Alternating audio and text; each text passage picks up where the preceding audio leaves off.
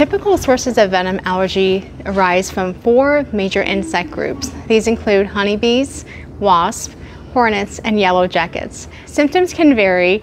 In most cases, one may only experience some mild pain. Other cases, you can have more involved swelling at the site of the sting, and that can be uncomfortable.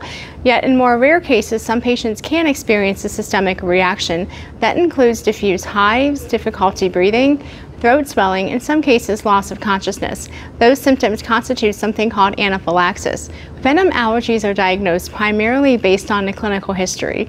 If a patient has a history of a moderate or severe reaction, mostly including systemic symptoms, they should be evaluated for venom allergy.